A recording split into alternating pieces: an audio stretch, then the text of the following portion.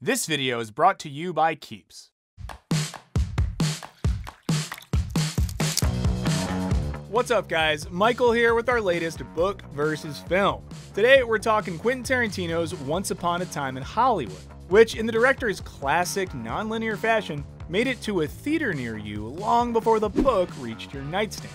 Drawing from a long history of movie novelizations published as promotional tie-ins, Once Upon a Time in Hollywood gave us a chance to revisit our favorite 60s bromance. But is this book just a simple transcription of the Oscar-nominated screenplay, or did Tarantino have more ambitious plans? Let's find out in this book versus film on Once Upon a Time in Hollywood. And of course, spoilers ahead for both the book and the film.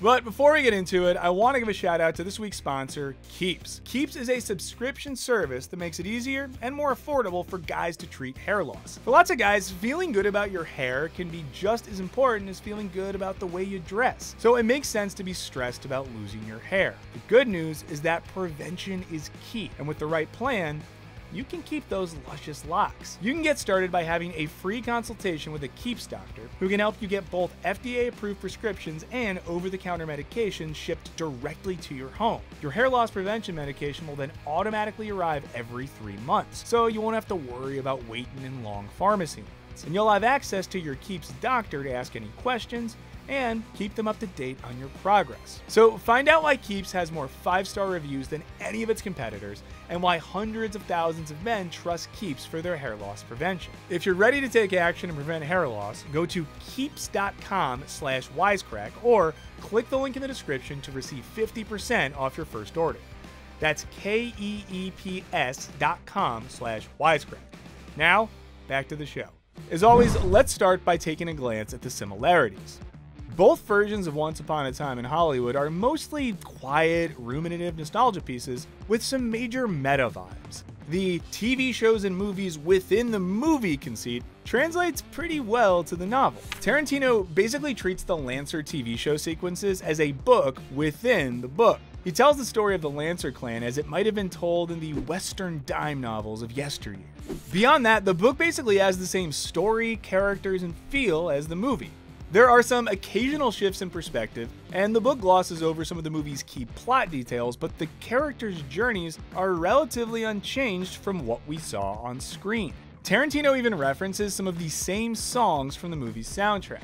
But if the two texts were carbon copies, this video would be super boring. So let's dive into the differences. Difference number 1. Cliff's a real jerk in the book.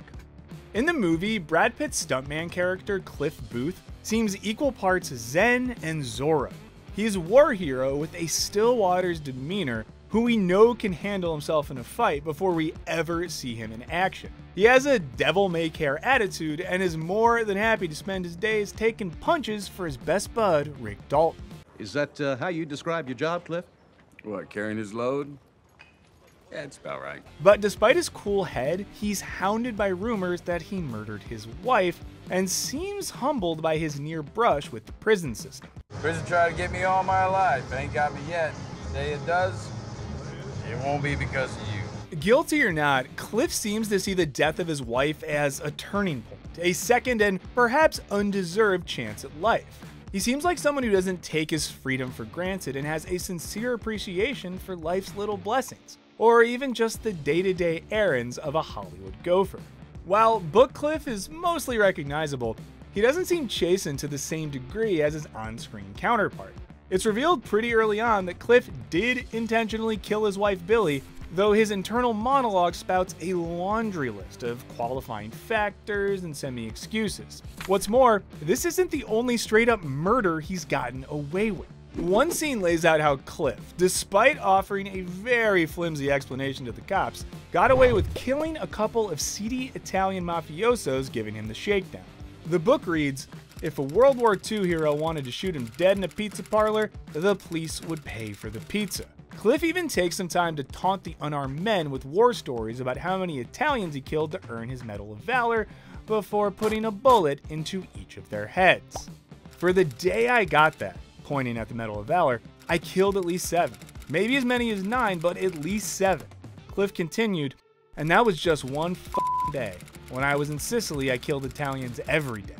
While he's far less cavalier about murdering his wife, the book repeatedly emphasizes the ease and maybe even pleasure with which Cliff is capable of committing murder. This all kind of undercuts the depth that Brad Pitt brought to his first Oscar-winning role. Overall, Cliff really doesn't seem especially complicated in the book.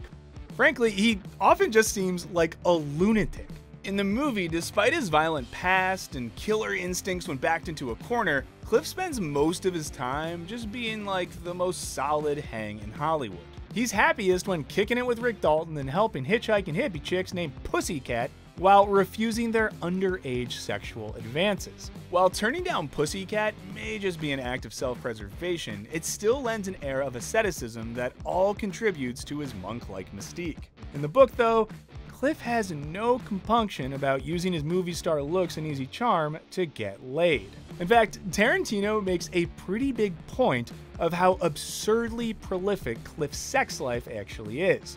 In one particularly cringe-inducing passage, a French pimp explains the extremely not suitable for work intricacies of sex work to Cliff, who is considering a post-war career as a Mac. And upon returning to Europe decades later to double for Rick in spaghetti westerns, Tarantino assures the reader that Cliff got busy bedding a bevy of Italian beauties. In this second draft of his revisionist history, Tarantino also addresses the controversy surrounding Cliff's now infamous victory over Bruce Lee in a fistfight. He qualifies both men's fighting abilities and attempts to build an argument for Cliff's endurance in the ring with Kato, writing, "While Cliff wasn't anywhere near as skilled as the opponents he fought in any of his martial arts tournaments, he was something they weren't. He was a killer. He could see Cliff wasn't fighting Bruce Lee. Cliff was fighting his instinct to kill Bruce Lee." While this passage might diffuse some folks' objections to that scene, though it only further angered the Lee family, it definitely does serve to reinforce the book's notion of Cliff as a killer first, which is quite literally the last thing the movie depicts him as. Not only does the book foreground Cliff's ruthlessness, it actively diminishes two of his most humanizing characteristics: his friendship with Rick and his love for his dog, Brandy. Tarantino cuts the quiet scenes of the men bonding over late-night drinks and FBI guest spots, and more alarmingly, tells us that Cliff has made Brandy compete in dogfights all over California. Now, it goes without saying that a big part of Cliff's on-screen allure, aside from Brad Pitt's handsome mug, is the sense of mystery surrounding the character. He's also funny, loyal, charming, and a really good friend. But when his backstory gets filled out in the book, it feels like a betrayal of the Cliff that we loved on screen. Screen Cliff seems like a dangerous but mostly decent person, whose relationships with Brandy and Rick serve as constant reminders that he isn't defined by his violent past. But Book Cliff often just seems like a horny, homicidal maniac. I don't know about you, but I like my Cliff Booth to be a dog lover, not a dog fighter. And if my perfect friend just absolutely has to kill, all I ask is that he saves his wrath for the murderous racist hippie cult kicking in the door of my house in the hills. And that brings us to difference number 2. The Manson family is even creepier in the book. In the film, the Manson family's real-life history of crime isn't made apparent until the end. For the most part, Tarantino just trades on the audience's awareness of Charles Manson to wring tension out of what might otherwise seem like totally innocuous scenes. A dude giving some hippie chick a ride out to the desert isn't inherently nerve-wracking. The same can be said of their beloved leader showing up to a house in the hills looking to track down an old friend. If you're somehow not already familiar with Charles Manson, those scenes would probably play a whole lot differently on a first watch. In contrast, the book makes explicit pretty early on that this family is super duper sinister. In Chapter 5, titled Pussycat's Creepy Crawl, Tarantino details one of the Manson-mandated home invasions that were designed to test the nerves and commitment of his acolytes. Pussycat creeps through an open back door, strips naked, and, well, crawls around the house, compelled at every moment by thoughts of Charles Manson. This establishes the Manson family as a threat and demonstrates their leader's Svengali-like hold on them. Before describing creepy crawling at her grand jury testimony, Susan Atkins, one of the Manson family murderers, seen here eating her fill of dog food, described the manner in which she felt programmed by Charlie. She said, "The words that would come from his mouth would not come from inside him. They would come from what I call the infinite." Tarantino illustrates that programming by having Manson hijack Pussycat's inner monologue to guide her through the process of sneaking upstairs and jumping into bed between the sleeping homeowners. Despite the rude awakening, these folks are otherwise unharmed. In reality, the creepy crawls were subtle but still threatening. Manson's followers would move household items around to plant seeds of paranoia in homeowners' minds. And if you ask Vincent Bugliosi, the prosecuting attorney in the trial of Charles Manson and author of Helter Skelter, these creepy crawling expeditions were dress rehearsals for murder. In this way, the book paints a clear picture of the threat these hippies posed in real life. On the other hand, some folks criticized the film, arguing that the Manson family is never depicted doing anything bad enough to justify the excessive violence they endure. But there is one very subtle factor that this criticism overlooks, which is f the Manson family. Even if your heart goes out to the hapless would-be killers in the movie, the book makes it clear that they weren't just in the wrong place at the wrong time.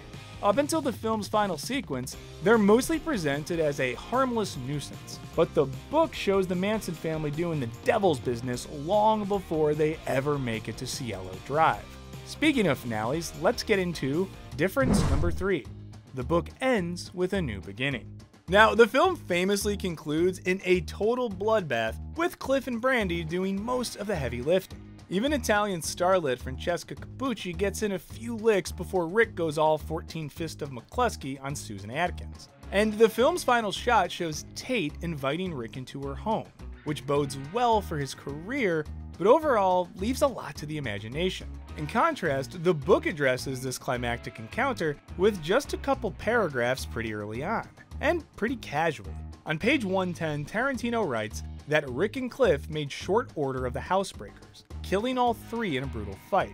He adds that Cliff bashed in the faces of the guy and one of the girls, and Rick set the assailant on fire with the practice flamethrower left over from McCluskey. And that's more or less all the book says about the gory details of the film's climax. While the book does describe the publicity bump and career revitalization Rick Dalton received from the home invasion gone wrong, it's not terribly concerned with what went down that night.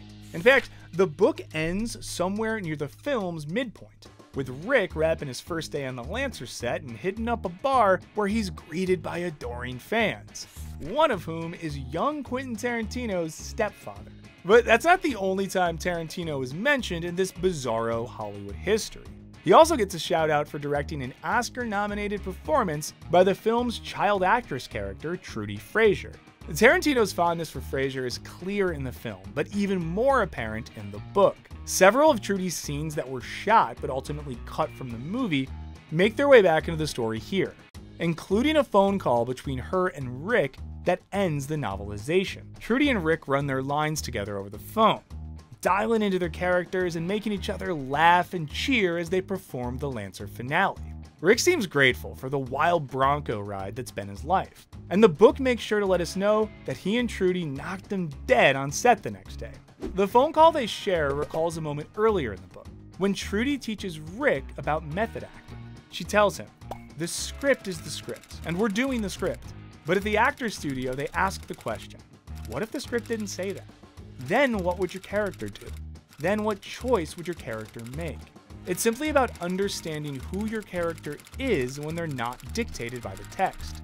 Trudy's words essentially function as Tarantino's thesis statement, hinted at in the movie but made far more explicit here in the book. She embodies the future of the industry, and is the ultimate counterpoint to Rick Dalton's red apple smoking rodeo riding. In addition to her nascent feminist sensibilities, Trudy represents a new generation of screen actors in both age and mentality. The John Waynes and Rick Daltons of the world are yesterday's men. Tomorrow's silver screen belongs to the sensitive, soul-searching students of famous method acting coaches like Lee Strasberg, Stella Adler, and Sanford Meisner.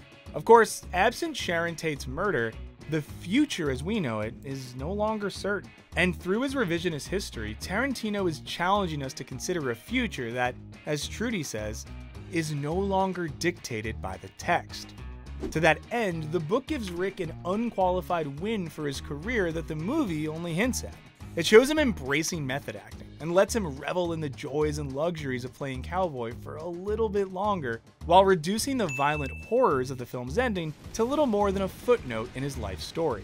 Cheapers, this sounds like a good novel. In this way, while the movie and book both celebrate a Hollywood that was and imagine a world in which the 60s hadn't ended so violently, the book takes that optimism a step further. The movie wraps up by saving Sharon Tate. In contrast, the book makes a slightly bigger claim, suggesting that saving her and the other Manson victims might also have saved a part of the film industry itself, giving the stoic matinee idols of the studio era a few more years in the Western sun before pivoting towards the more cynical, auteur-driven films that revolutionized the industry in the 70s. The book ends with Rick Dalton primed to step back into the limelight, his on-screen partnership with a different young actress inspiring him to embrace the next stage of his career in a movie business no longer haunted by the gruesome specter of the Tate LaBianca murders. Despite their many differences, both versions of this Hollywood fairy tale end with a happily ever after, but only the book gives us an indication of all that ever after might entail. So what do you think, folks? Are you ready to rush out and pick up this paperback, or should Tarantino have stuck to the script? Let us know in the comments. Big thanks to our patrons for all your support. Hit that subscribe button like you're uppercutting a Mansonite, and don't forget to ring that bell. And as always, thanks for watching. Later.